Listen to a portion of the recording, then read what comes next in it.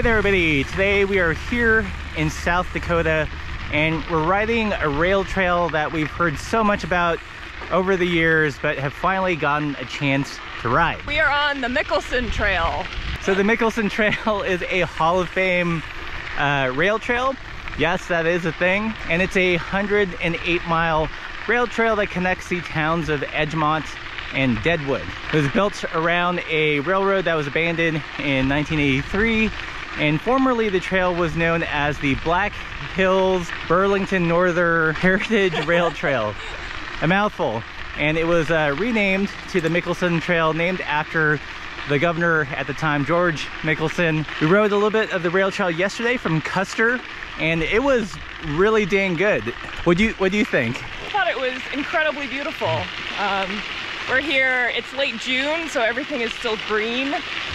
Which is incredible. So you've got trees, you've got rocks, and deer, and all sorts of critters, cool birds. Other fact you should know about this rail trail is, in order to ride it, you do have to get a, what they call a trail pass, which is $4 per person per day.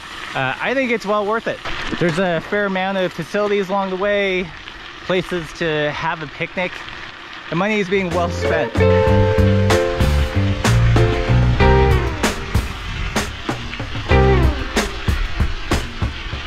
What's that? So it is incredibly idyllic right here. We have a babbling brook, we have a young buck. It's like we're riding through the Shire. So the section today that we're riding is leaving the Hill City trailhead, heading north. So the surfaces in town are paved. Generally kind of like a wide paved sidewalk, but once you leave the town it becomes a kind of like a pea gravel surface.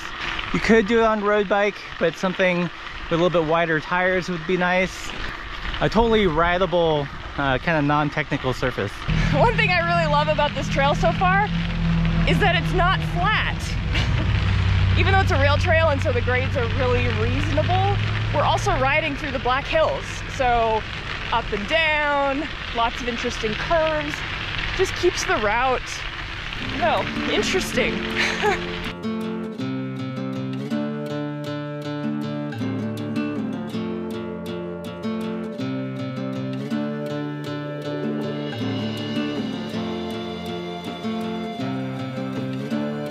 So you're probably wondering, there are 108 miles of trail.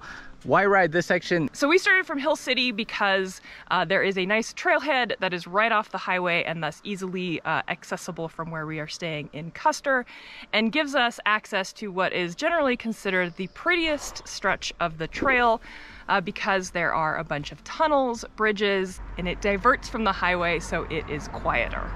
So you could do the whole thing. From what I understand, the southern end isn't as interesting. It's a little bit flatter, that transition from prairie to the hills. So if you like seeing things, the nature, then you want to generally start a little bit further north or somewhere in the middle.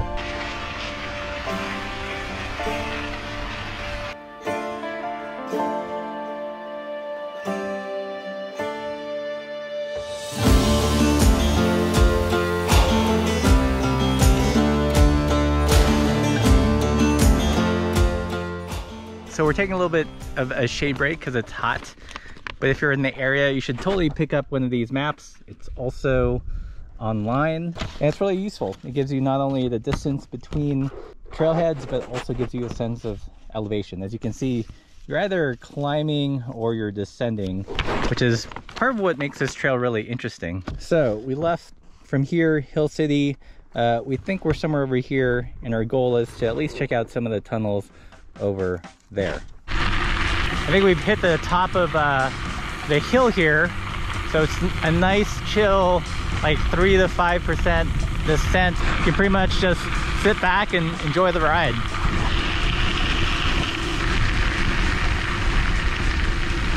So going downhill, we just passed a group of cyclists. Laura asked them where they were from, and apparently it was a group tour by this company called Pork Belly Adventures, based out of Iowa. So you can see it's super heavily trafficked by everyone from all over the country.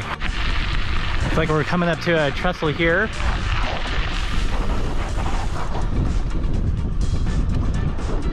Pretty nice. Not bad. So we've been descending for quite a bit. What do you think about that? That was fun. Just a real nice cruisy descent. So we've hit this stretch where we're about to encounter the tunnels. Hopefully they're not super long because I don't have any lights. Do you have lights? Oh, that's a good point. No, I don't think I packed my lights. Okay, so we'll just use our phones if they're super long.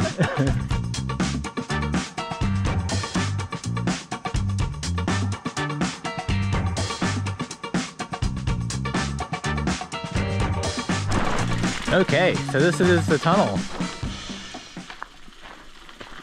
It's so cool looking. It looks like a tunnel that you'd see at a Disneyland, you know, amusement thing or something. You can see the end of it, so no lights necessary, thankfully. Yay! It is really beautiful with the woodwork. Yeah. Very artisanal tunnel. It's not just exposed rock.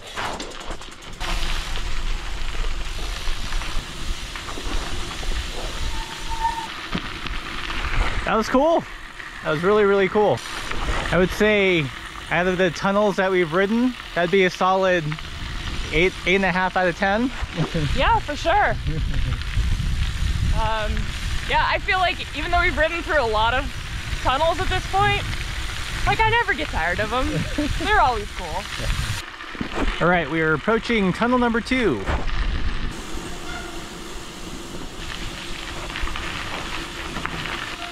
Yay, tunnel number 2.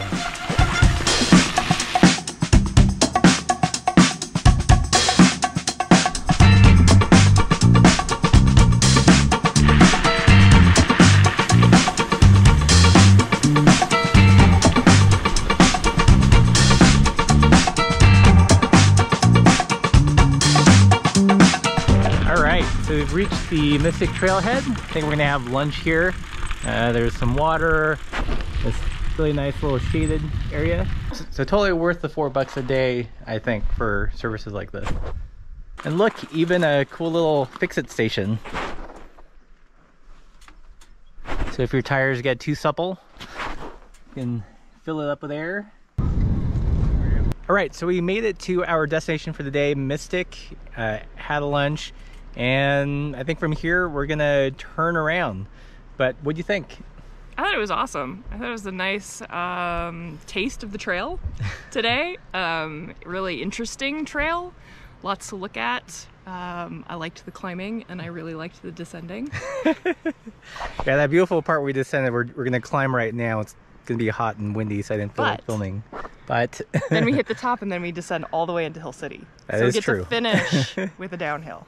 So we've ridden kind of 2 stretches from Hill City to here, what you guys saw today, and also from Custer towards Hill City. And what's interesting is they're similar, but they do have like different flavors.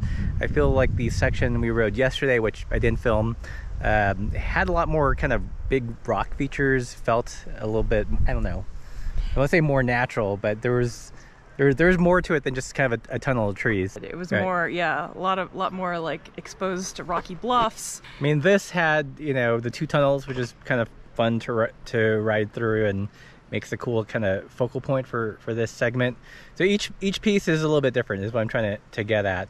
So we've heard about the Mickelson Trail for a long time, so it's finally great to come out here, and it is as good as they say, I think. It is. I think it definitely belongs on the Hall of Fame list.